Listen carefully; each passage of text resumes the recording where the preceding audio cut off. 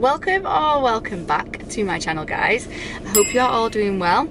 I have just got off work. I've been in work on my clinical placement since 7:15 this morning. It's now 8:15 in the evening, so a 13-hour shift. I am going to do a little evening in the life, nighttime routine, show you what it is that I do when I get off my clinical placement and what I do at home.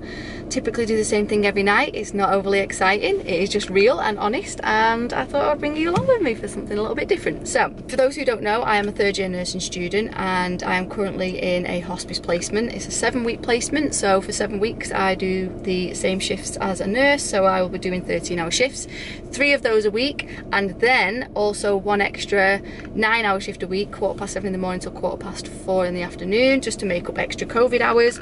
So in total I am doing 48 hours a week, which is a lot, but we're getting there. I've only got 2 weeks left of this placement, which should have been my last placement throughout my entire degree altogether. I should be finishing and graduating next month, but I am staying an extra year and doing an integrated masters, so I will be starting my integrated masters in September so that I can be dual qualified as an adult nurse and a mental health nurse. So very busy, but I'm gonna go home now because I'm very tired and very hungry, so I will take you with me for the rest of the evening, show you what I get up to. I'll see you guys at home.